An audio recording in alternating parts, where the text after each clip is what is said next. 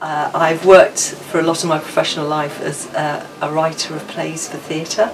I wrote a play called Kindertransport, which won the Verity Bargate and Meyer Whitworth Awards in the early 1990s and has been performed all over the world. I've written a few music theatre pieces. This is my first opera libretto, and it's been a joy.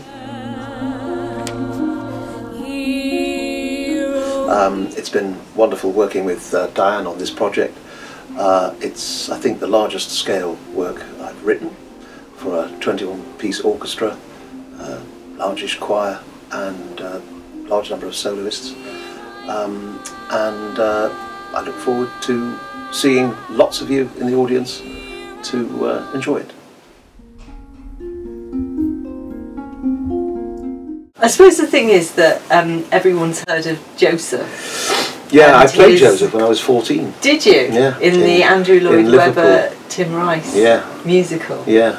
And Song of Dina is nothing like that, is it? No.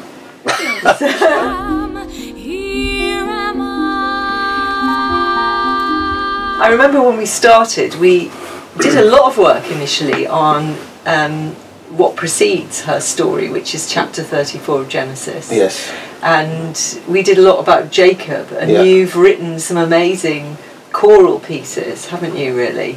For soloist and chorus. Yeah. Where they really get to do their vocal stuff. Yeah. The Jacob's dream and the fight with the angel and the river that he meets the angel by. Yeah.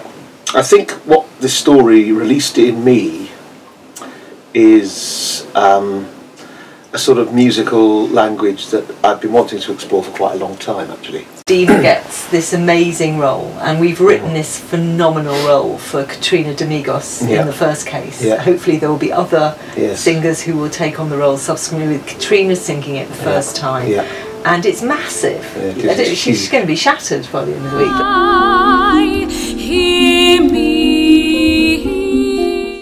I did to do this thanks to JMI for helping us, and also to JW3, who in the first place helped support our development process, and thanks to all the individual sponsors who've supported us in all sorts of ways, and people who supported us with their time and energy and expertise and skill, and bringing together, really Maurice and I doing this pretty much ourselves, a company of 50.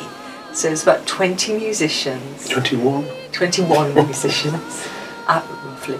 And a choir of what, about 16 to 18, and 9 soloists. And, you know, friends doing ushering front of house.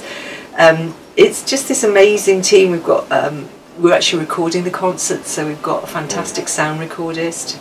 And these people are coming with tremendous goodwill and spirit, all ages, from all different backgrounds, because Dina's story isn't just for Jews, and in the Jewish tradition I think it rings for everybody, about a young woman finding her place in the world. And a lot we discovered about her relationship with her father.